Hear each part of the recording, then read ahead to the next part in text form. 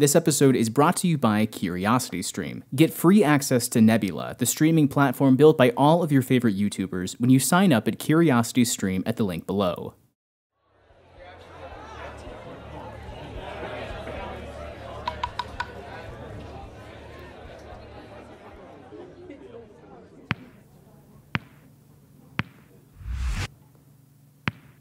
See, when I grew up, I always thought the way it worked is Walt Disney is sitting in bed, and he sits up and he goes, Dumbo, and they just do it. And he goes to work, and he has the whole film in his head. In the opening shot, we see a stork, and he flies down. And so that was what I seriously think in the back of my head, I believe that's how it worked. So I was waiting for John to come in and tell us, what are we going to do? And instead, he would come in and go, well, what do you think, guys? And I was like, what? This doesn't, how, what? As it turns out, of course, John's enormously clever because instead of just his brain, which is already pretty great, he gets all these other brains, and if you steer people the right way, you get all the ideas from a great community of people.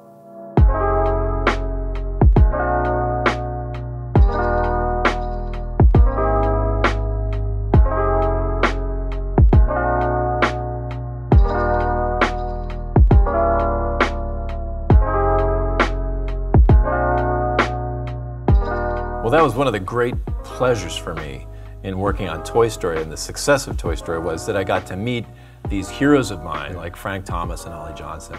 And I struck up a really great friendship with Joe Grant, as you mentioned, who I talked a lot about, like, what was it like doing this, and what were you thinking on, you know, Dumbo and so on. And one thing he always, more than once, would mention is, what are you giving the audience to take home?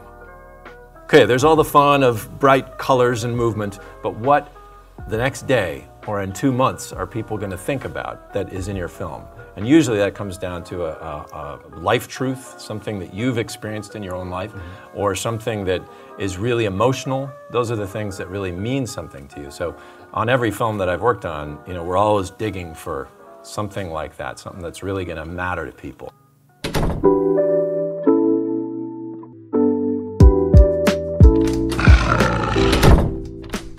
What happened was, okay, I loved work. You know, as soon as I got to Pixar, I would just stay there all day and all night. My wife, when we first got married, we'd eat dinner and then she'd come and play video games and fall asleep until I would wake her up at 2 in the morning when I was done animating, and we'd go home and I'd go back to work because I just couldn't get enough. And then we had a kid. And so Monsters started at about the same time the kid did. And as I was working on the film, I was like, this is great. And then my wife would say, he smiled for the first time, and you missed it because you're at work. And I was like, how do I make this go? Because I want to be in both places, but I can't. And that really is what became the story, the sort of emotional backbone of Monsters. Sully, who's a monster who loves his job, suddenly gets his kid, which is at first scary and weird, which is true of real kids. And then he grows to care for her more than he does the job. And so, you know, it's that impossible struggle with no answer that I think makes for good stories. This one actually started from a story about 2 princes who lived in a floating city on an alien planet. Believe it or not. And it was interesting at first. And then it went to this weird place of like, who do I identify with here? I don't understand. And after a while, I realized, okay, we're getting nowhere, and I've got to get something that people can relate to. So we stripped away everything but the essential elements of that story, which to me, I'm not an extrovert. So nobody told me that as a director, all you do is go around and talk to people all day. And so most of the time, at the end of Monsters, I would want to crawl into my desk and just kind of rock in a fetal position for a while. And so the idea of escaping, of floating away, sounded really appealing. And so that's what the floating city was. And we said, well, what if we make it a floating house? And well, it shouldn't just be floating, it should have some sort of logic, maybe balloons, yeah, okay. And so we came up with this visual, and it was really intriguing. I couldn't get it out of my head. And then we worked backwards from there to figure out, why is this guy floating his house? Well, who is he? Why is he floating? Why didn't he just take the train or something? There must be a really good reason he's floating his house, and where is he going?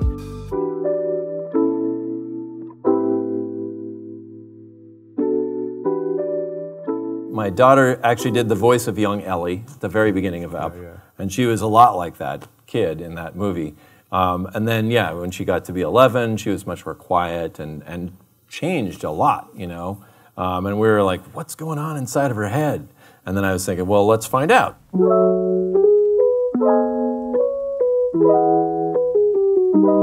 It was a film that we started to tell from the kids' point of view, and then as Ronnie Del Carmen, who's the co-director on the film, realized, wait a minute, we're telling our story as parents watching the kid. And so that central relationship is what is thrown into question, Joy and her kid.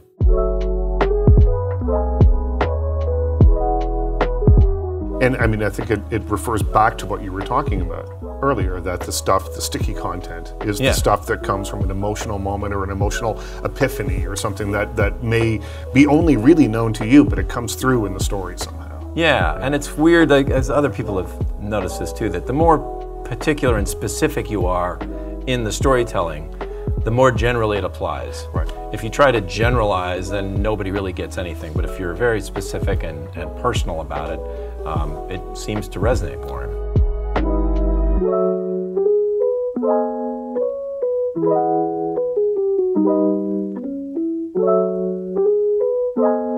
If you've been watching my channel for a while, you probably know that I'm always trying to strike a balance in the topics that I choose. Film history is such a fascinating and rich subject full of new avenues to always discover. But one of the problems with that is that YouTube's algorithms tend to favor videos that only talk about the most popular films being released. And that's why I want to tell you about Nebula, a subscription-based streaming platform developed by and featuring creators like myself. It's a place where we can experiment with different kinds of content without the headaches of demonetization and the effects of the YouTube algorithm. It's a place where you can not only watch my videos ad-free, but it's a place where you can also check out some really incredible original content.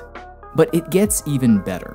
I'm sure you've heard of CuriosityStream, but if you haven't, they are a wonderful home to thousands of top-quality documentaries and non-fiction shows on a wide variety of subjects, like this fascinating feature-length documentary right here about one of my very favorite artists, Hergé, the writer and illustrator of the classic Tintin comics.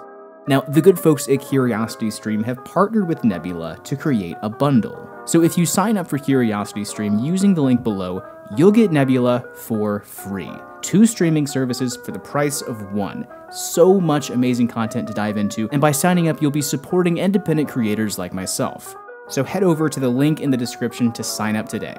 Thanks for watching, everybody. I'll see you next time.